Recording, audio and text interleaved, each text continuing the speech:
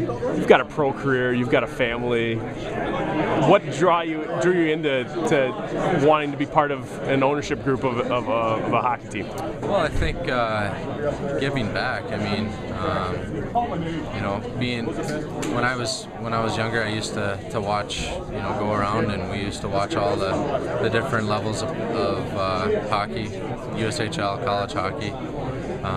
And to be able to have a team in Madison, I think would be great for young kids that play hockey. I mean, they get to go out and have idols that are a few years older than them. A lot of them are in like grade school, and for them to go to the Coliseum, watch a high school kid play, I think it'll be a pretty exciting experience for them.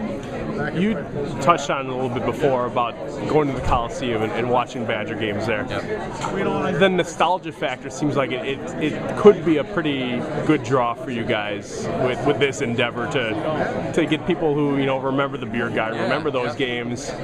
How big of a factor was that for you to make sure that, to see that this team play there?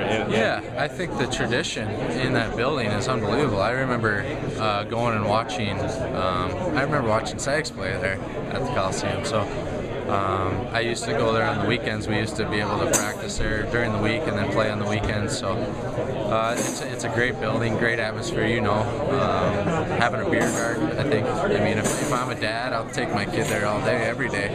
So just a great experience it's going to be, and it'll be a lot of fun for families to go and enjoy.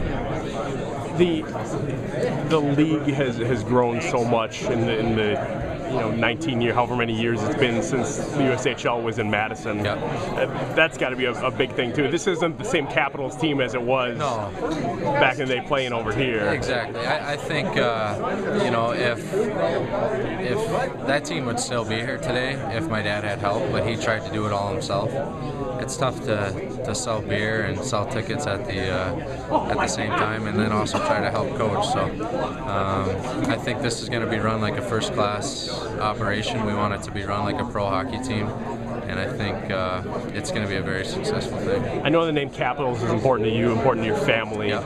and this seems like a good way to tie it all together and kind of promote the youth programs, Yep. boys and girls now. Yep. Was that part of the important thing to you to lift that up? Yeah, that's part of it too. I mean, the Capitals have been around since 1975, I think, so maybe a little later. But to put it all together and name it the Capitals, there's 120 kids right now in the organization that now can dream of playing for that USHL team, and then from there going on to play at the UW or other colleges. So it's just going to be a great thing for youth hockey in Madison.